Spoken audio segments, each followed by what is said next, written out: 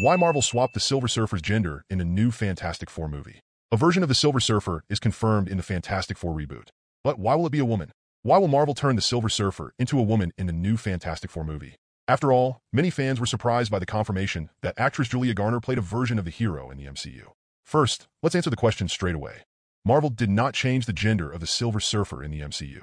That's because the Surfer in the film will not be Norrin Radd, the main character to inherit that title.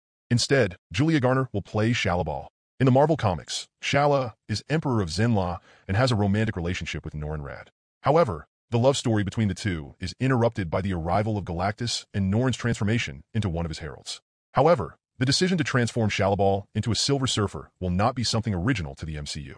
This is exactly what happened in the Earth X comics, where Shalla receives the powers of Galactus and is the second character to take on the title of Silver Surfer. Considering that the Fantastic Four will not take place on Earth 616, the sacred timeline, this idea makes perfect sense. So this opens the door for the MCU's mainline surfer to still be the famous Norrin Radd. Just like the decision to bring Julia Garner to the cast is completely based on the comics. For those who value fidelity to the source material, there is no need to complain. Excited for the film? Comment below and don't forget to follow this profile to receive more and more videos.